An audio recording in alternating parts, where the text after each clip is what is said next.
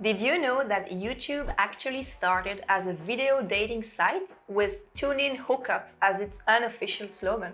Or that Twitter actually began as Audio, a podcasting platform? However, Apple iTunes launched at the same time, making it obsolete right at the start.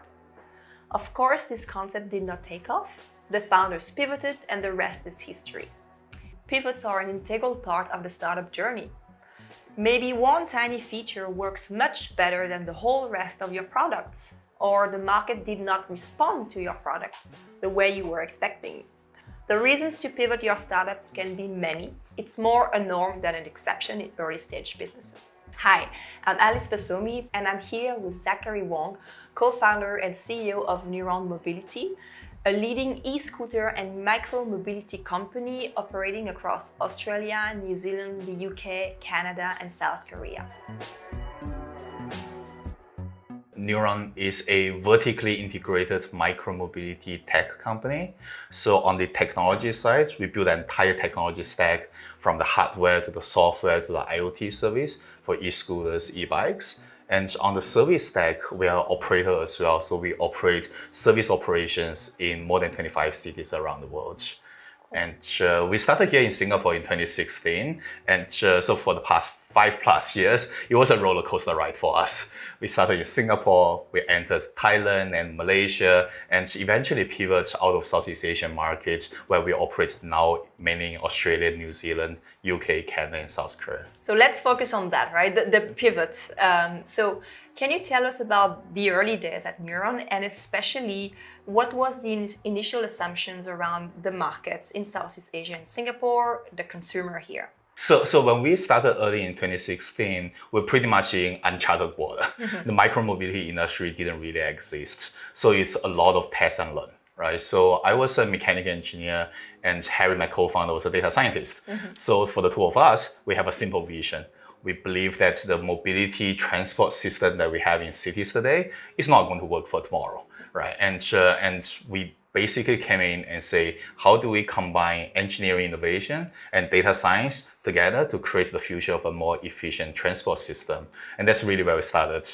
And we pretty much spending time on developing technology, thinking about technology, and until our service hit the street in the middle of 2017. That's really where we brought back to earth, right? That's where we realized, wow, creating a future of urban transportation is not like painting a blank sheet of paper. Right? So that's really where we start to figure out many of the things we learned later on. And so the next few years become a very humbling sort of learning journey for us. We started off in Singapore and we were running our operations. There was a lot of test and learn on how product sort of will work for the users and what's the right value proposition, what's the right pricing. And finally, when things start to work, we had some regulatory challenges, as many of us here in Singapore knows, that eventually because of the private ownership of massive number of personal mobility devices and the massive bike share program earlier on, I think eventually the PMDs sort of was out of the market, right? And we had to sort of pivot a little bit away from Singapore. And then we were in Thailand, we were in Malaysia, basically, these are the neighbors, and we were trying to figure out how do we expand our service there. And then, yes, I mean, essentially it was much more learnings than success that we had up until mid-2019 that we eventually sort of pivoted into Australia and became the Neuron that we know today.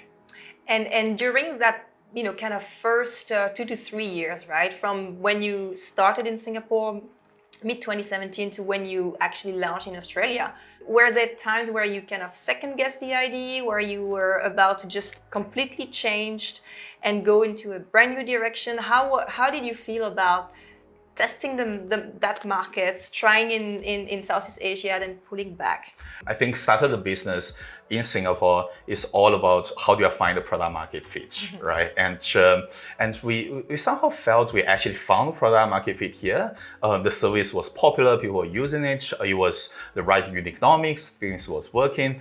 And like many other Singapore-based startups, the next thing you think about is, what's next? Where should I go?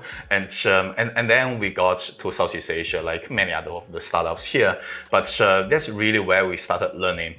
all right, you had a product market fit, but now the product is the same, but your market is completely different, right? It was a very interesting but humbling experience for us. Well, we just assumed the market is going to work. So after launching our service in a couple of cities in Thailand and in Malaysia, and we spent really lots of time there, right? And after a while, we sort of concluded, all right, there's probably a problem with product market fit. But the big question is, what should you do, right? There's always the two paths to it. You can either say, maybe I pivot my product to suit the market, or maybe I pivot my market to suit the product, right? And it sounds simple, but it was a really hard one, because it was a big dilemma for us there, right? So on one hand, we have invested a lot of effort into setting up the business in Southeast Asia, building up the team there. We invested a lot of time personally to be in the market. So it felt like, I have known the market so much, I've spent so much time here, maybe I should pivot my product. But on the other hand, you felt like, we have invested so much in R&D, we have invested so much in technology, we create a fantastic product that we believe is great, but this market doesn't need it, right? So should I find a market that actually needs it? So it was a tough one, right? But back to your question around whether we second guess the idea and think, should we change to something completely differently? I guess it really goes back to the fundamental belief, right? So for us, we had a fundamental belief that we were asking ourselves, but we were still believing in. So the fundamental belief is the mobility system today in cities is not going to work in the future. There is a gap here that needs to be solved. It's a matter of how do you get there and what's the sequence of that, right? So we hold on to that fundamental belief and figure out, and to be honest, there was a big stroke of luck there. We actually didn't know whether we should pivot product or pivot markets, right? You know what? We were trying to do both. And of course, doing both is the hardest thing to do, and you crash in life every second day. But at some point, you start to see one signal start to be really strong, right? So, and on that, we got really lucky. So we got into the Australian market, and it was a highly regulated market, but both with the technology investment we made and also with the stroke of luck, we sort of won one of the first permits out of Australia, right? The moment that happens, the answers was made for us. We saw instant product market fit. We saw that people were loving the service, people were using the service, people were paying for the service, the infrastructure was right for the service. And that's on that day, you see, oh my God, that is how product market fit looks like. and the rest is history, right? Then the decision became clear. Probably there is a playbook for us that we can figure out. There is the right market for this product, and let's see how do we grow from there. I think that's sort of a bit of the journey that we had there. And you had raised funds before the pivot, right? So how did you get your team, but also your investors, to buy into the pivot and to kind of let you experiment these first few cities in Australia? So to the team, it was quite funny because there was a period of time that we were thinking, maybe it's the market is wrong, or maybe the product is wrong, right? And we don't have a consistent message because I don't know, right? Both could work, or neither of them maybe would work as well. So it was a very confusing time for the company, right? So I guess at the end of the day, first thing is we had the trust from the team. Mm-hmm. The team was like, okay, we are all in this together. Nobody really knows what's going to work, and let's try as hard as we can, right? And see where we land. I think there's a very strong resilience that we saw in the team there. They just stick on and just try different things they can. People were burning a lot of hours because they're trying to do both, right? And I think on that front, we got really good team that we were running.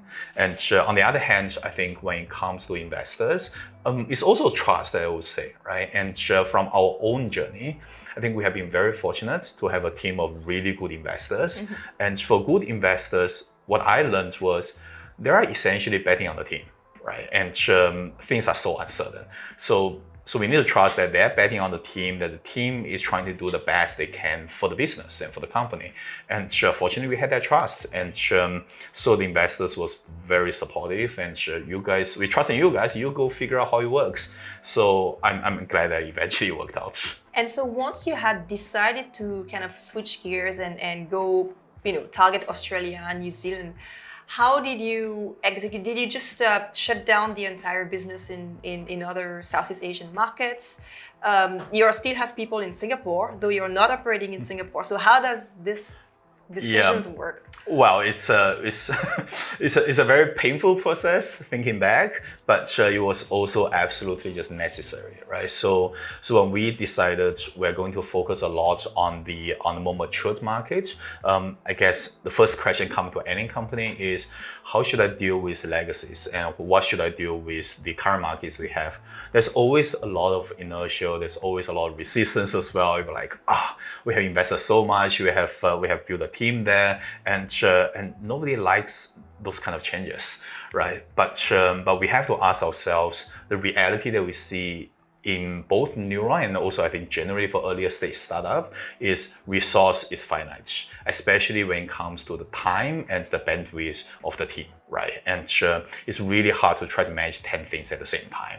So to us, it was a matter of we made a decision, we want to do it, and we have to do it quick, right? So with that, it comes with pausing our service operations. We have to scale back the team. We are trying to save as many jobs as we can save, right? But because we are not operating anymore, some of the jobs become redundant in that sense, and we had to painfully decide to write off some of the assets. And all these are really painful process. But looking back, we could have said those investments somehow already made. They just stick to it. They just keep on running for a little bit. But I really would not advise that. I mean, looking back, we benefited a lot from the fact that we just, in a way, cut some losses and just move on and focus on a new direction. Yeah. Would you have any quick advice for founders who kind of feel stuck in that pre-pivot kind of situation, and especially if runway or lack of runway becomes an issue, right? Because that's when you can even more feel stuck. Strong opinion, weakly held, right? And this is a tricky one. And for us, especially operating in this uncharted terrain, I think it's really a matter of you need to have something you believe in, right? Going back to your earlier question, should we have just gone completely to a new idea? I think there are some fundamental beliefs that you need to believe in, but that's where the strong opinion weakly held comes in. Fundraising journey is painful, right? And sometimes you need the resilience part of the founders and of the team of saying, I just met this investor, he didn't get it, or maybe it's his problem, right? Maybe he just didn't understand. And sometimes you need to believe that the fundraising was a matchmaking process. That you just need to find the right investor with that appreciates and understands your idea. That you need to believe in it. But some other days you need to always be self-reflective and self-aware as well, and thinking, could it be me, right? Maybe there's something I didn't think about, and maybe it's my idea that was wrong, right? So that's really where I think just being logical, just being objective, and just trying to figure out what can we learn from these processes, I think is really important. We obviously had a strong opinion, and obviously when the evidence shows us that we are wrong, we are just wrong, right? And I think that's the first one. The second one is really around the fact that, I guess to many of founders, including ourselves, we are very passionate, and we felt like we can work 22 hours a day, right? And with that, you just want to take on things.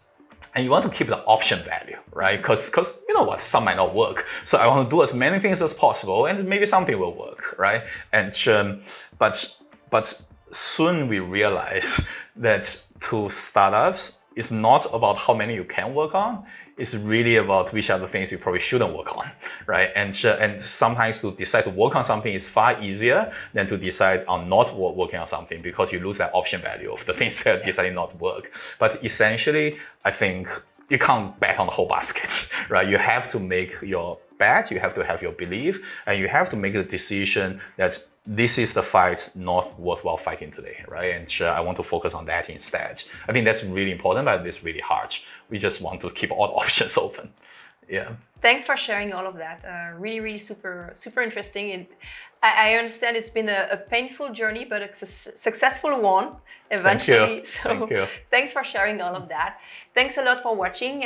Please hit the subscribe button. You will receive weekly videos that we put up online. Thanks again, Zach. Thanks, Alice.